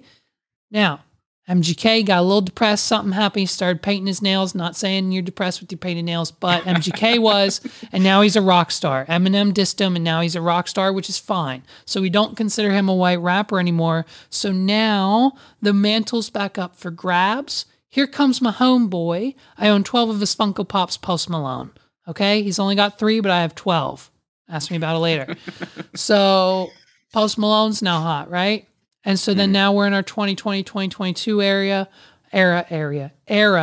We've got Jack Harlow. Okay. You given maybe kind of sort of thumbs up to Jack Harlow, but I don't think any of those other white rappers had a debut album with a Drake feature on it. I know I keep riding Drake's dick here for a minute, but we can't deny the man who has $100 billion private jet with his goddamn owl logo on the side and his #1 hits every 3 weeks. Like, I'm sorry, but it's just where we're at. I understand that some people might think Jay-Z is the greatest of all time living. I'm not talking about like Tupac and Biggie and all that shit, but like living, Jay-Z maybe, but like, I don't see Jay on the charts and being requested at weddings and like fucking on your playlist all that much. Like, I get it. 444 was a great album, but like, is it still on anyone's playlist? That is true. I kind of have to agree with that. With that take. Huh? One white rapper at a time.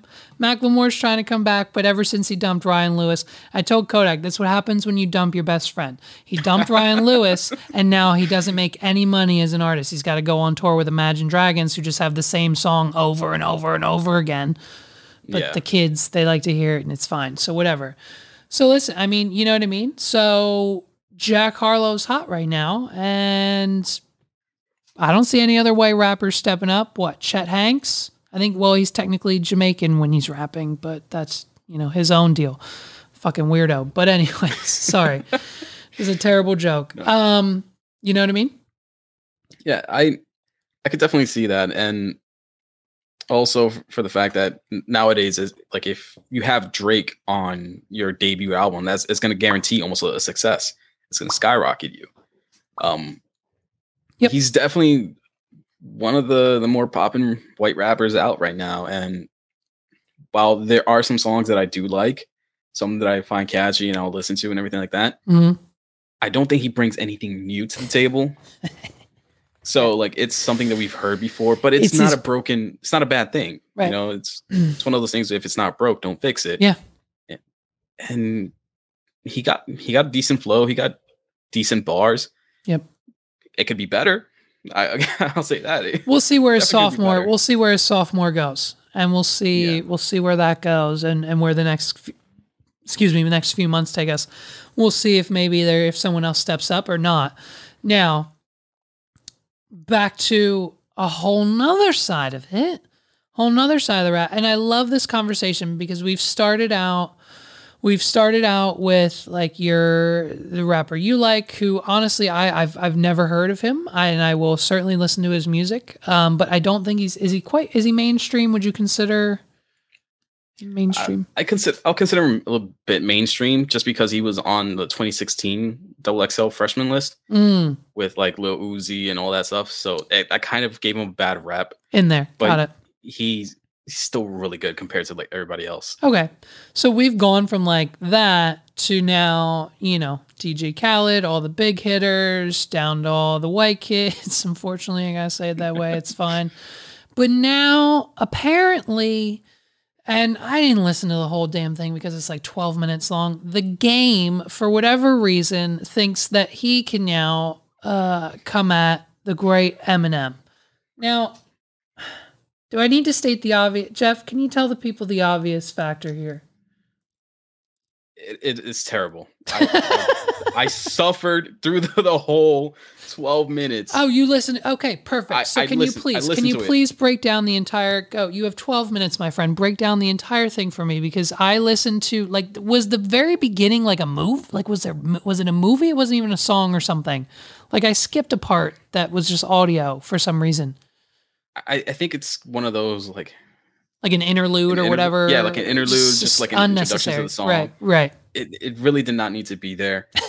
But part of like that whole diss or song, whatever, it felt partially like a diss and partially like he's paying homage to Eminem, because the entire time he's rapping about how nobody listens to any of his albums, but makes references from almost every single Eminem album ever.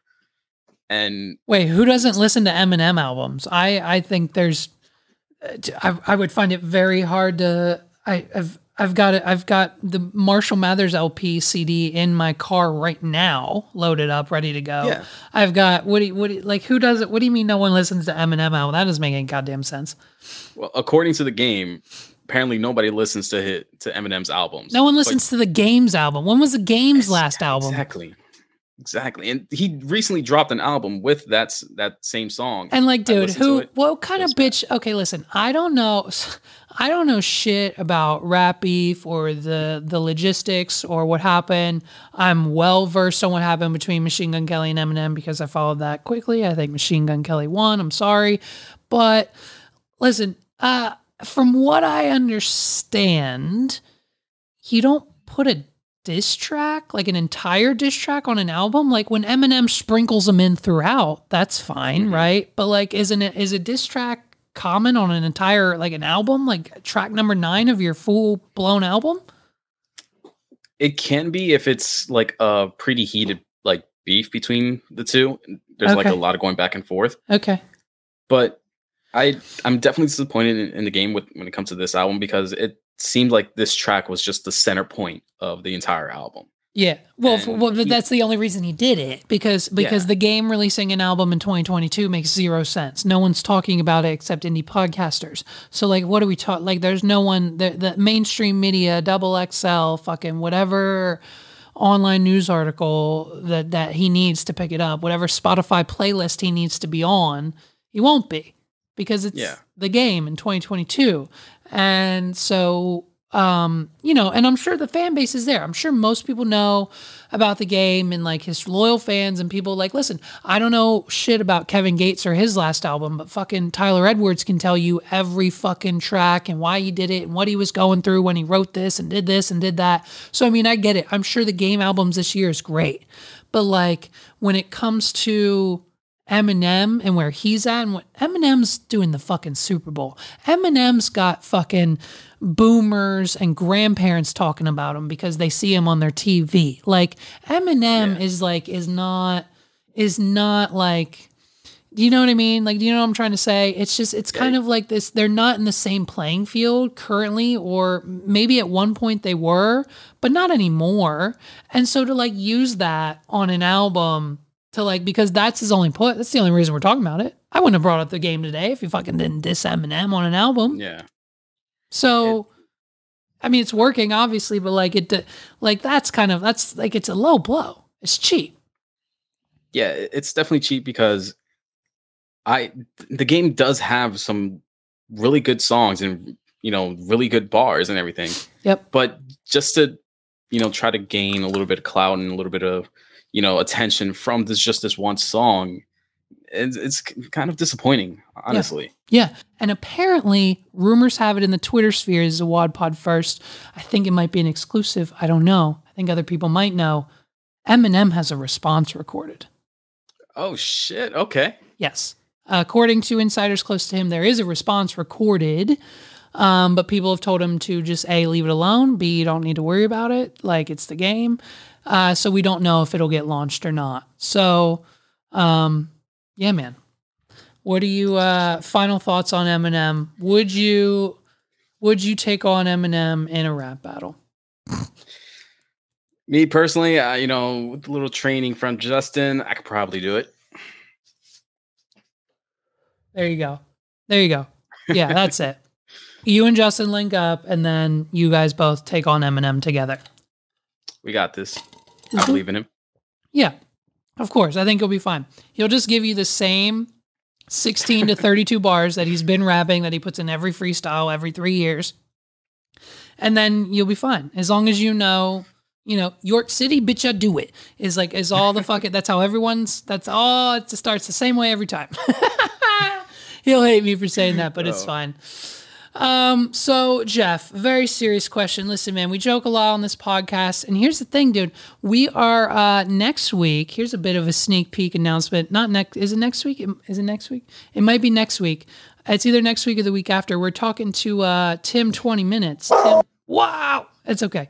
We're talking to our friend Tim 20 Minutes, and he's got a mental health podcast as well. So a lot of mental health here. Listen, guys, we joke a lot on this podcast, and I might cover stories about fucking, people who aren't in their best mental health, and we might make jokes there at their expense. But listen, it's a satire and comedy podcast. Just understand that. But we do sometimes need to have conversations. So Jeff, I will ask you, sir, friend, how's your mental health? Man, mental health is a pretty big thing for me. As someone that struggles with it. I still have my ups and downs, throughout the weeks, throughout the days. I've been learning more about myself ever since I moved down here. Been trying to better myself. How was the process of finding doctors? Moving from Pennsylvania to Florida, you got to find new psychiatrists, therapists, doctors, physicians, whatever. When did you move, and when was that? How was that process? I moved in September of 2019. Okay, so the market was a little as it is now then, probably, right? Yeah. So what were you, like 6-9 months out on all your appointments? I think the last time I actually had an appointment before I moved down was probably like a year before. Right. And I was just struggling. Yeah. Honestly. Yep. And trying to find a new psychiatrist down here, a new doctor and everything. It took roughly maybe like a year in before I found anything. Yep. No, and it's insane. I mean, the healthcare system in this country it fails more and more every day, and for some reason we're not doing anything about it. This year, honestly, I haven't had health insurance in 6, 7, 8 years, just because of the price, the cost. I haven't been to the doctors, the therapist, nada for 5, 6, 7 years. You know what I mean? It's always been keep it inside, do what you're going to do. You're 22 and healthy. You can drink like a fish this night, wake up the next morning, go to work at 9 a.m. just fine. What the fuck do you need? What are your problems right now, bro? You're 25, living on your own. You're having a grand old time. You can do whatever you want, right? Then 2019 rolls around and you're almost 30. You're having a kid and you're still doing the shit you were doing 5 years ago.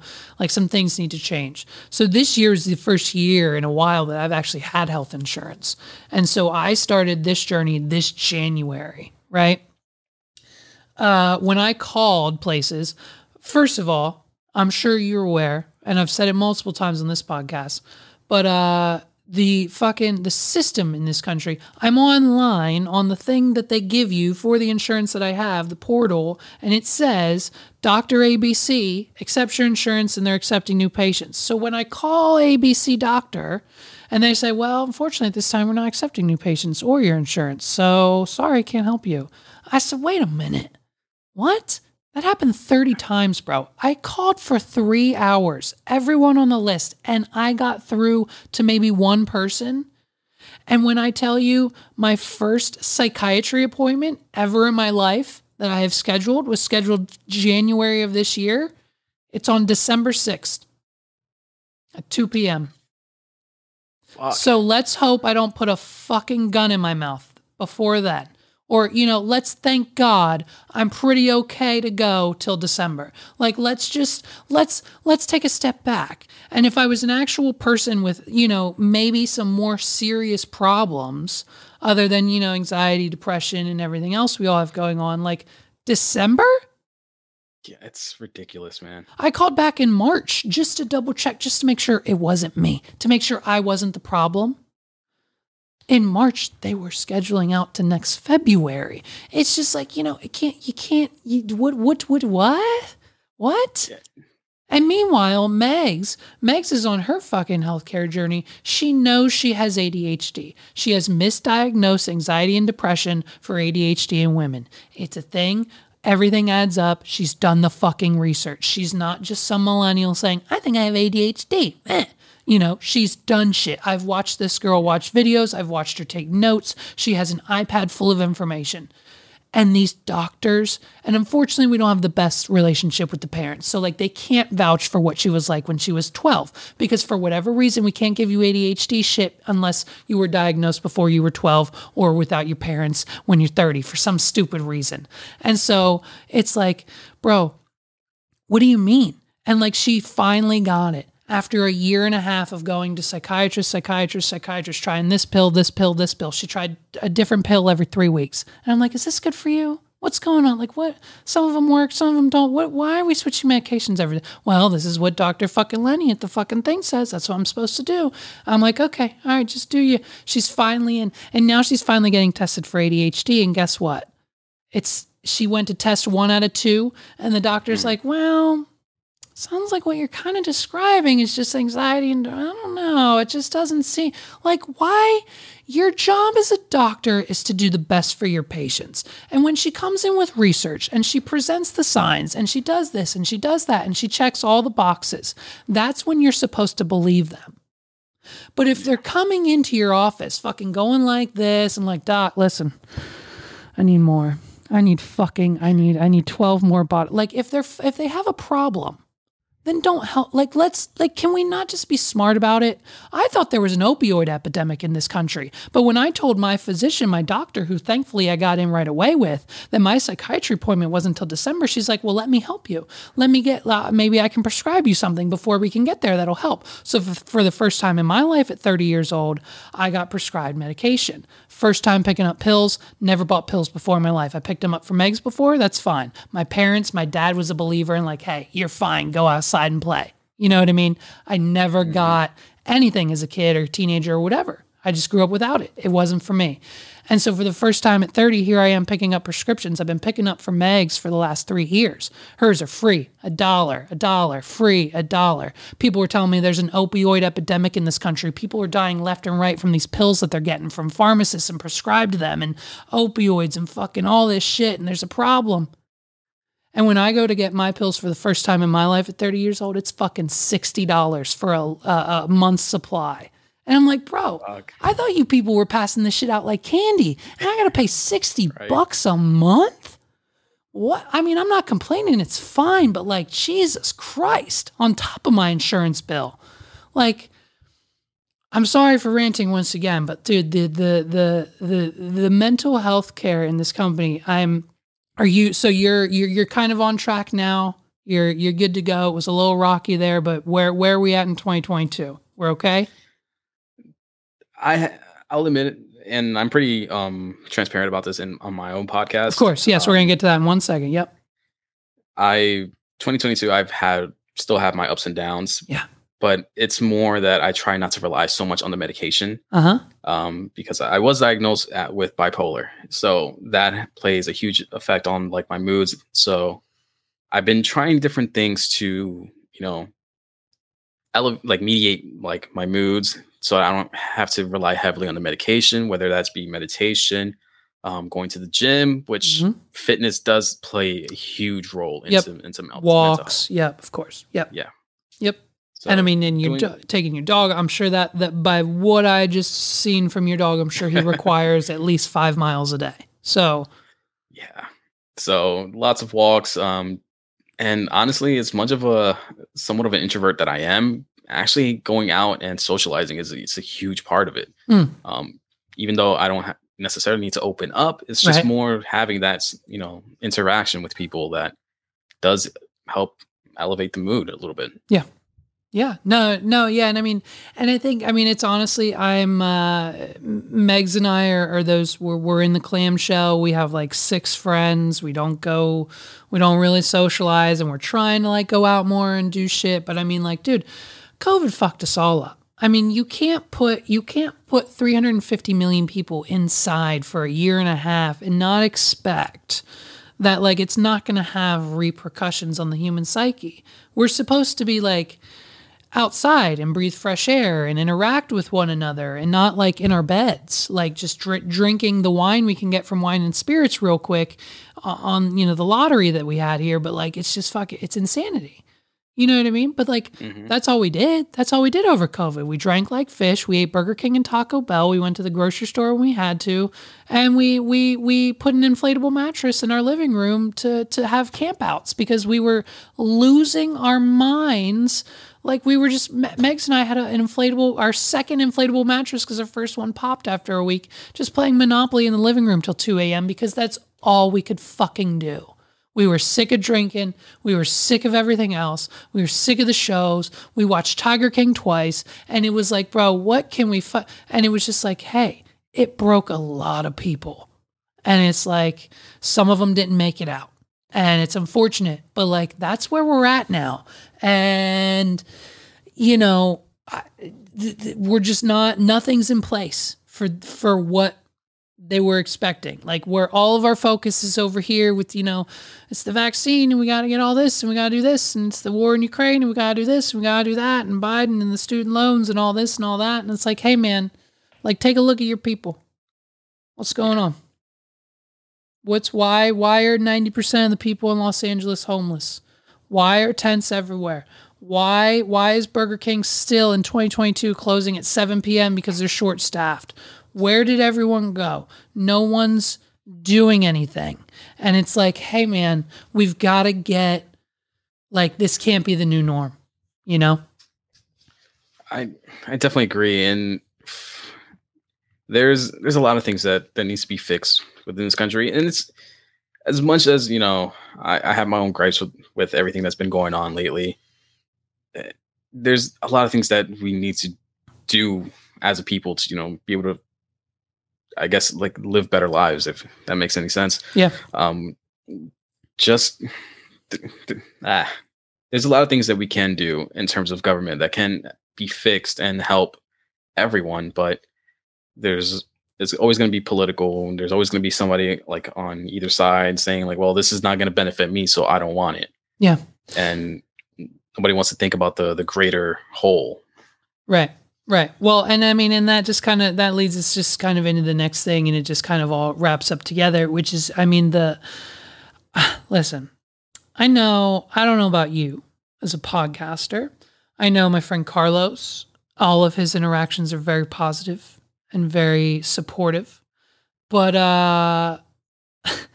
the comments I've been receiving on my videos these last few weeks have been just, bro, thank God I didn't get the notification I did the other day standing on top of a building, because I would have walked off. You know what I mean? Like, it just, yeah. And it's, I joke about it because that's just how it's a very serious and dark topic. And it's like, obviously I'm not, suicidal, or I'm not about to just walk off a building because of a YouTube comment, but that's how it made me feel. Like, I'll put them on the screen, but it's just like, this kid. Now explain this to me. Can you please, maybe in your own experience, can you please explain the psyche of a person who does this? But this kid, I don't fucking know his name. I don't need to say his name. It's on you can go find it yourself if you want to see it so bad. But on like 3 different YouTube channels, he writes 3 very nasty long paragraphs to me. One of them is about like, just you shouldn't be doing a podcast because he thinks that I'm so worse off than 90% of them on the internet somehow.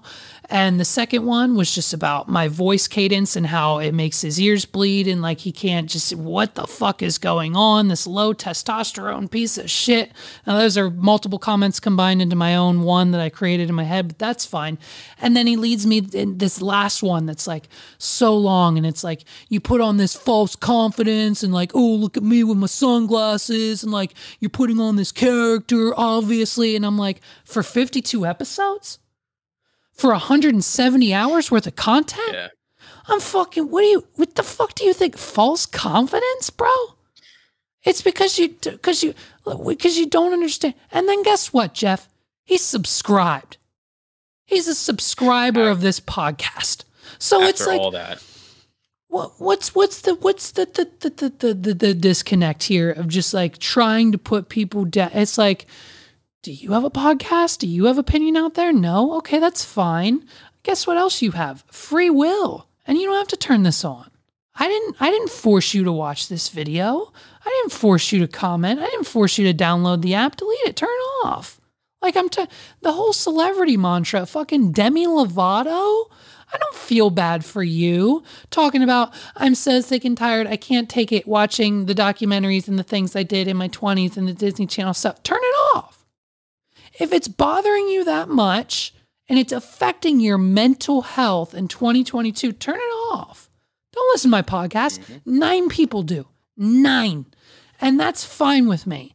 And it's like, hey, bro, if you're going to be one of the 9, be one of the 9 like fucking, I don't know, my other friends who are like, bro, you're classic. Bro, you're hilarious. What the fuck is this? This is hysterical. Like that shit. Because guess what? They understand what it is.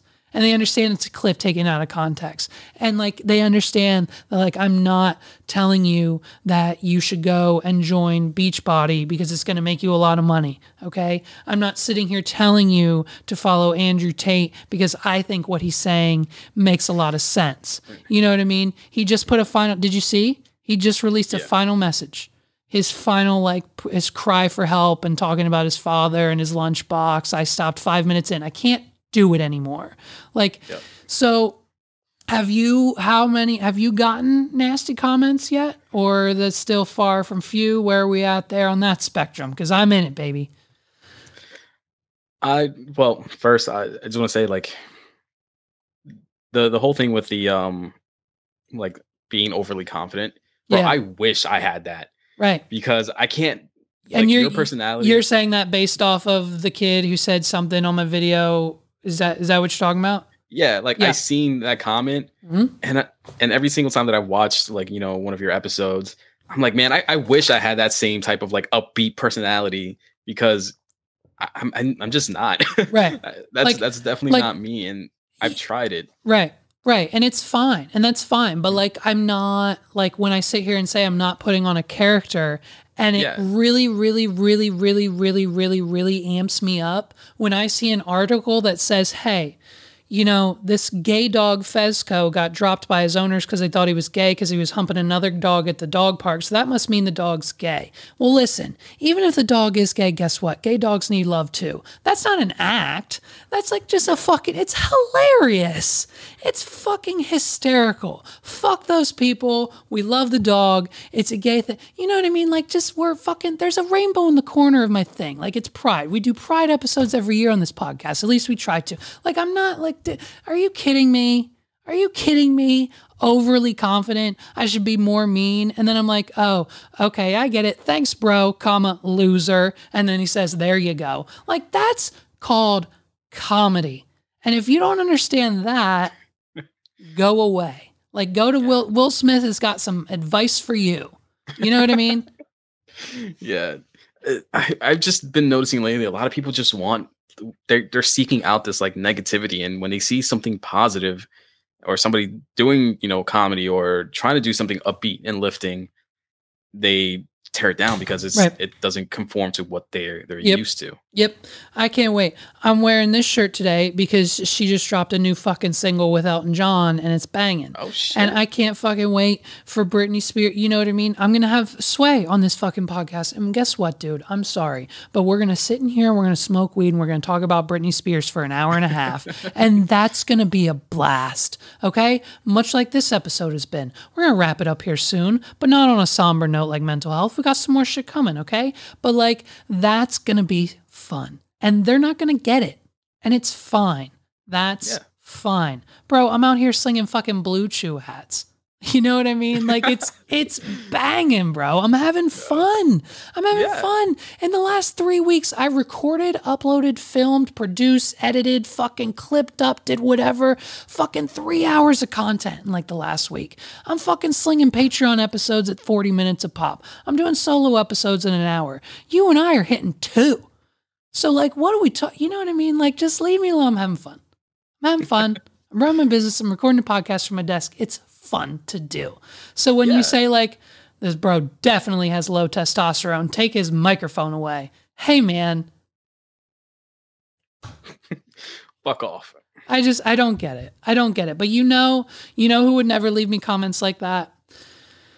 And Jeff, listen, I'll be straight up with you. I'm going to be straight here for a second. And I'm not going to beat around the bush because we're honest here in the WAD pod, okay? And I know it's a sensitive topic. We just got done talking about mental health.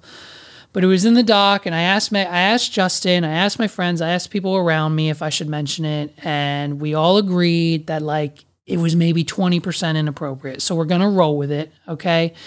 And in your own words, I would really love to know your honest opinion, but what the fuck is in the water down in Florida? Like, are you guys just drinking straight from the ocean? Or, I mean, is it, because I literally, bro, I think there's I swear to you right now, I'm not making this shit up. There's a notification from Reddit right now that says, man in Florida represents himself after ... And it's like, like, I think he was jerking off like a statue of Abraham Lincoln. I mean, what's going on down there? Do you know these people? Are you one of them? And like, what's it like on the streets? Because I haven't been in a while. So I'm curious what's actually going on. Man, Florida is a completely different breed. I am not going to lie. Keep talking for 1 minute. I'm going to step away, but go. Are you good? Good. It's a completely different breed. I was not prepared for like all the wild shit that I've seen like out in the streets, even from going to different car meets or even just driving by. Some of the wild shit you'll see from the people. And I think it's more so like the opioid epidemic that's been going on, to the rising cost of housing, and just a bunch of like crazy shit, like overall. Okay, so what have you? Okay, please tell me, and we'll get to the headlines here in a minute. But what have you What have you seen? What have you witnessed? I've seen a naked dude on a wheelchair driving into the middle of traffic in like the middle of the day. Okay. All right. That's good. Anything else? I don't know. I've seen people of the night, just to keep it, appropriate. Just the best way I can describe it, they were high off their ass, just on the side of the road. I guess acting like they were like in a sword fight or some shit. But no swords were involved. There was no machete. No, there was nothing. They were just sword fighting with air swords. Yeah, and they were kind of like doing that lean back that Jack Sparrow does when he runs, but they were standing still. I think I know when he puts his hand on his chest and he goes like this. Yeah, they were doing that while it looks like they were sword fighting. It's a little swag, a little bit. Yeah. It was just so weird. What's the deal? Are they all on bath salts and PCP and they're just hallucinating off their ass, and that's just what Florida has become because we're just putting up our noses whatever floats off the coast of Costa Rica? Like, is that just what it is?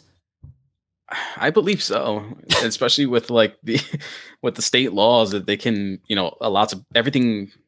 Every arrest is like public like information, so the media can just go and grab that. Right. So that's why we have like all these ridiculous headlines. Right. And social media and everything else. It amplifies that. And then we just get articles. Paul and I just did have you ever done your Florida person birthday? I haven't done that. Oh, okay, Jeff. Well, when's your birthday, Jeff? December 14th. Florida man, 12/14. Okay. Here we go. You're Florida man, and this is like your spirit animal. You're Florida man. Florida man captured on camera trying to break gas station door in order to steal a Pepsi. I mean, listen, I see what happened. There's a picture here. I'll put it on the screen, but it's he was stealing a Pepsi, so they locked him in. So he's got a fire extinguisher trying to break out of the. Oh man. So I mean, but yeah, dude. I mean the headlines they don't stop. They don't stop. Where were you on the day that the man tried to outrun the police on a lawnmower? Were you nearby? Can you start going to why don't you start going to these like police chases and crime scenes? And I think that would make for is there a Florida Man podcast where we just roll through each one of these stories every week? Because if someone hasn't done that yet, we might want to get on it. I don't think that's been done yet. Are you serious? Come on. I'm Googling right now. Unless there's like it's part of maybe a true crime documentary. I don't know if there's like an actual podcast about it. There is a Florida Man News, Florida Man Podcast, Florida Man, Florida Woman. Okay. So there might be, who knows, Florida Man or Florida Woman. But I mean, it's not, there's only like, I searched for Florida Man Podcast, and only like 10 of them popped up, so we could probably get away with doing one. But I mean, dude. Let me see, what else? Himself after killing a rooster. Okay, well, that's fine. I'd probably defend myself if I killed a rooster too. Posing as a Disney employee, stealing R2-D2. That's a good one. Have you, tell me about, while I Google some Florida Man stories, tell me about your, are you like a Disney kid? Have you gone to Disney? Do you despise them? What's your opinions on Disney and their role down there? Disney, I'm on the fence because Disney has been doing a lot of like monopoly takeovers type stuff. But I'm still a huge Disney kid, especially now that they taken in like Marvel and Star Wars. The war, right? Yeah, but I've also had kind of a bad experience going to Disney World for the very first time ever in my life. Oh, really? When was this? Was this younger or like now? It was a couple of years ago, probably in 2016, 2015 or so. Okay. And I went there with an ex. It was like my very first time going there. So I was hyped. She was like on some bullshit. So like it kind of like ruined my day. Like what? She wanted to get a picture with Mickey and you didn't let her, or what? She wanted to hold your hand and your hands are sweaty? Like what kind of bullshit could you possibly fucking be on when your boyfriend takes you to Disney World? Apparently it was more so that she didn't want to be there with me. So I didn't really care at the time. I was having the time of my life. Okay. Yeah. Okay. Well, I was having the time of my life. Were you committed to this girl, or it was just a random girl you picked up? I was committed. It was very like one-sided. Got it. Okay. Well, listen. Hey, we've all seen the fucking Depp and Heard trial. I know exactly what you're talking about. Okay, it's some of these females out here. I keep telling Megs, you ladies, we let some of you go a little far off the leash, and you just need to be real back. She fucking smacks me every time. I fucking love her. She smacks me every time. Listen, now this man is smart. Okay, here's the headline. Florida man suspected of using private plane to draw a giant radar penis. So he basically just went in his plane down in Florida in a giant penis-shaped pattern so that the radar would pick him up and draw a penis on the screens. Presumably, I'd imagine probably like the neighbor across the street who's banging his wife is probably like an ADA, like person who watches the radars. So he probably rented like a private jet and then went up there and like drew a big dick, knowing that John across the street was watching, knowing that he knows he's fucking his wife. That's probably what happened. To be honest with you, that's probably the story. You know what I mean? Dude, I wouldn't be surprised. There's a lot of communities that have like private like planes as part of their houses. Oh, wait. Let me ask you this, because we covered it a couple weeks ago. The villages of Florida. Is it true? The loofahs on the golf cart? Is that a true fact or not? Do you know about this? I've heard of it, and I think I asked one of my friends out here, and they confirmed that it is true. It is true. Holy shit. See, I knew I was a fucking good podcaster, dude. Fuck everyone. Fuck those YouTube comments. I knew that was true. Dude, that's insane. I'm getting every color. When we go down, I said it before, I'll say it again, if we ever do it, I'm getting a golf cart and I'm putting a whole rainbow of loofahs. I'm confusing the shit out of everybody. It's insanity. Insanity. Okay. Florida man. Okay, well, that one's weird. Florida man breaks into ex-girlfriend's house. Jeff, was that you? No. Oh, okay. It says, I'm sorry. I'm sorry. It says here, Florida man breaks into ex-girlfriend's home and shits on belongings. My apologies. Okay, that makes sense.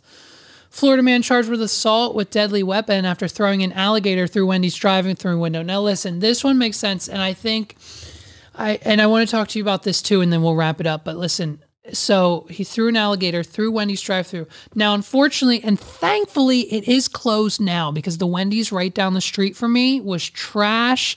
They had people in there. We've talked about it on the podcast before. You can go look it up. But that place needed to be burnt to the ground, and they finally closed it up. Thank God. I would have thrown an alligator in that bitch. You know what I mean? But listen, have you heard this? Have you seen the documentaries? Have you heard the theories? Do you know what's going on? The crocodiles are going from your Florida freshwaters to your Florida saltwaters, and they're eating the sharks. I have not heard of that. The only thing I've heard of was like the iguanas like falling out of the trees when it gets cold. But yeah, we don't give a shit about the iguanas. What I care about is the alligators eating the shark. When we get off the call, I need you to go look up alligators eating sharks in Florida's, and there's a whole series. It's either on Netflix or Disney Plus, but they do, dude. And apparently, according to Idaho Joe, he found a fossilized piece of shit that had from a shark that had alligator teeth in it, and it only had it on one side, which means the alligator bit it when the shit was still in the shark, which means alligators have been biting sharks for like billions of years. And so now there's more and more reports, bro. How many fucking reports? Look it up. Google alligators in the ocean and you'll see them. They're adapting to the salt water. Okay. And now we're getting like super seriously close to mega shark versus a giant alligator. Okay. And I told Megs, listen, no one fucking believes me, but I honestly think Sharknado could happen. Listen, if there's a school of sharks swimming and they're in the tropics and a fucking tornado whips it up, what the fuck? What do you mean? Of course they can suck up the alligators into the fucking tornado. And if it's the fucking alligators and the sharks fighting each other, they're going to come and then they're going to spit them all out at us and it's going to be Sharknado. Ladies and gentlemen, this has been episode 55 of the What Are We Doing podcast. My name's Levi McCurdy. Please, Jeff, where can they go? Where can they see you? Plug yourself for 30 minutes if you want. What have you got for the people? What are we doing? Well, come check me out on the Attack at Random podcast. We're on Spotify, anywhere you actually listen to podcasts, Apple Podcasts, Google Podcasts, Facebook as well. Now that they've implemented podcast stuff on there too. Going away in 3 weeks. It'll be gone. Sorry, bud. Oh, damn it. Yep. I was on the beta, and then we just got word that they're pulling the plug in 3 weeks because no one goes to Facebook to listen to podcasts. So they tried it and they're not doing it. Unfortunately, I'm sorry, but no worries there. Listen, Attack at Random podcast. It's going to be linked down below. Check out Jeff. Follow him at Twitter. Crimson Nerd, Attack at Random. Check him out. Listen, bro, thank you so much. I did not expect this to go for 2 hours. I'm so sorry for wasting your entire afternoon. But I really appreciate this. We're gonna have this up on Patreon if you can. Sign up for $1. If not, I'll send you 12 and you can join it that way. And this episode will be there first, and then we'll get it up live next week for everyone there. Ladies and gentlemen, it's wadpod.com/links for everything. Please check out our sponsors. This week it's Entertainment Earth. Go to ee.toys/wadpod. You're going to shop with 10% off with that promo code, and you're going to get free shipping if you spend over $40, and you most likely will because they have everything. Check it out. Episode 55. We'll catch you next time, baby. See you next time. Jeff, thank you, sir. Have a good one. You too.